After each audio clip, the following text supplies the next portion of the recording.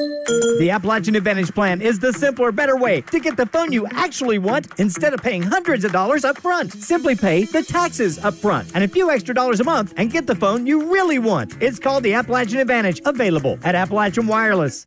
Sunrise will be shifting an hour earlier as this Sunday, November 6th, daylight savings time will come to an end.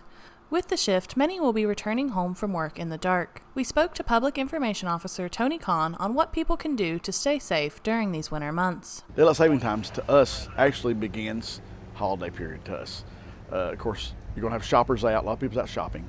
A lot of people's out doing their last minute things they need to do. And traffic is really thick, congested on US 23 anyway.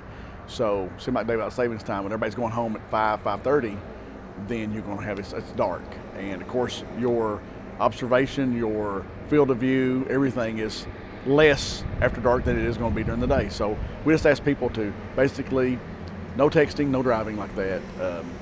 If you're going to use your phone, Bluetooth, hands-free stuff, and just pay attention to the road and keep your eyes on the road.